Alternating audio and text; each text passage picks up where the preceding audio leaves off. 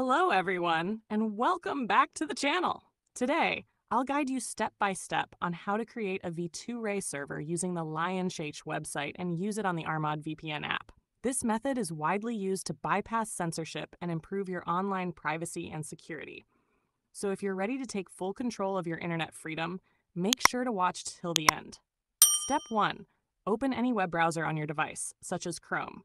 In the search bar, type LIONSSH and press enter. From the search results, tap on the official LIONSSH website to access the homepage. Step 2. Once you're on the homepage, locate the menu button at the top right corner and click on it. A list of options will appear. Step 3. From this list, select the v2ray menu option to move to the server creation section.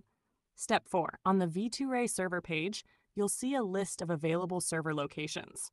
Choose any location you prefer by clicking on the Select button.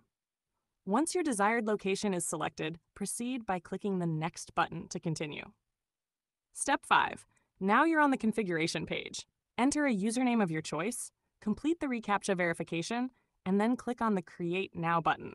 Within seconds, your server will be created, and the details will be shown.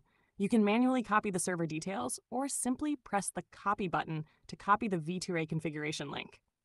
Step 6. Next, let's set up the server on Armod VPN. If you haven't downloaded the app yet, go to the Play Store and search for Armod VPN.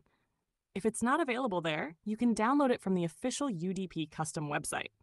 Step 7. To get Armod VPN from the UDP custom site, open a new browser tab and search UDP custom. Press enter and select the official website from the search results.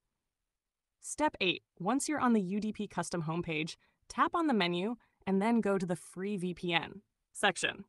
Search for Armod VPN and tap on the download link. After the download is complete, install the app on your device. Step 9. Open Armod VPN. On the home screen, tap on the 3 dots in the top right corner. From the menu, select Import from Clipboard to import the server configuration you copied earlier. Step 10. Once imported, you can customize the SSL settings if needed. When done, save the configuration and return to the main screen. Step 11. Finally, tap the Connect button to activate the VPN. You're now securely connected using your newly created v2ray server on Armod VPN. Thanks for watching.